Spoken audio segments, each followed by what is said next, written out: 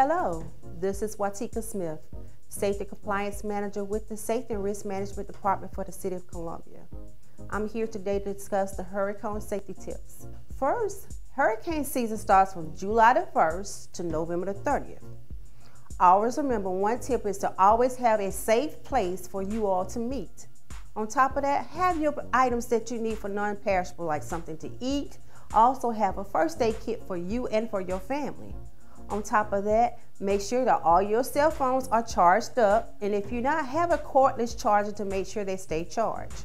It's time for you to hear from H. Demetrius Rump, Director of Safety and Risk Management for the City of Columbia. Thank you.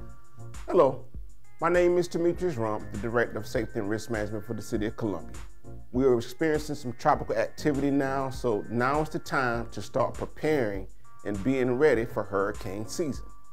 I will begin to talk about some pre-storm tips that you can start now. Number one, develop a plan with you and your family so you'll know when hurricane hits, you know what to do and where to go. It is so important that you prepare a disaster emergency kit because you never know how long you may be from home or how long you may be without your needed things.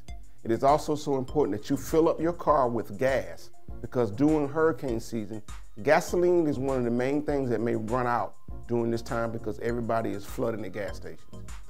Also, make sure you have documents that are protected, such as insurance, your driver's license, any medication, make sure that's protected.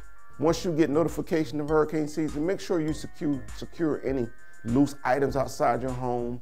Make sure you obtain plywood because you may have to board up your homes. And then when the storm hits, make sure that you stay inside. Make sure that you listen to the radio or TV broadcasting so you get updates. And before you go outside during a hurricane, make sure you got clearance from an emergency official saying it's okay. We want to make sure that everyone is very aware of what to do during hurricane season. Remember, your number one priority is your safety.